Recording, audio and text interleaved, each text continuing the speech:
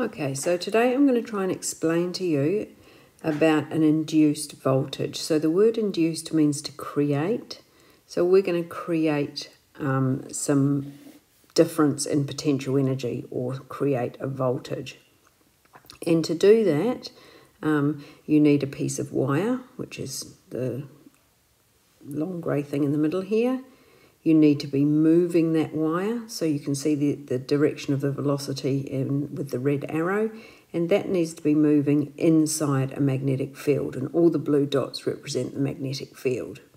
So when you move a wire in a magnetic field, the wire experiences a force, and it experiences a force because every single particle inside the wire also experiences a force. And when you think about those particles inside the wire, they are protons and electrons. So the protons inside a wire are fixed into position, they cannot move. Okay, however, the electrons do move. And what generally happens here is if you can move a wire through a magnetic field, all the electrons move to one end of the wire. And that creates a negative end where all the electrons are, and by default, the other end becomes positive.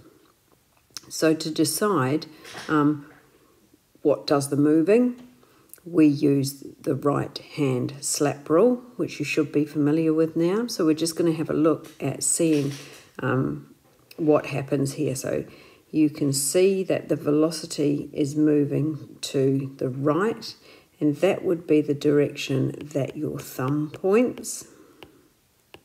Okay.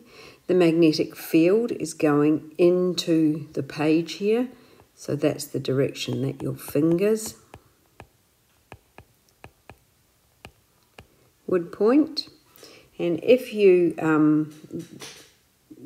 point your thumb to the right and your fingers into the page, then your palm of your hand is going up to the top of the page. So the force is this way.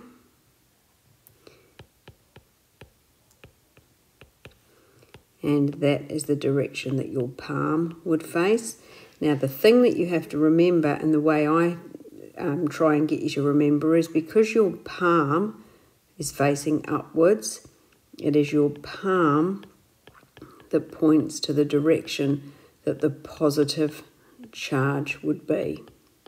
Okay, so what that's implying is that all of the electrons are moving down to the bottom of the wire. So the electrons move that way, and that's why the bottom of the wire becomes negative and the top of the wire becomes positive. Remember, the protons do not move, okay? They cannot move because they're in fixed positions inside the wire. However, the electrons, which are delocalized, those valence electrons can move wherever they like, they all move down to the bottom of the wire. And so that makes the bottom of the wire negative and the top of the wire positive. Now, because you've separated out the charge, what you've actually got here is a difference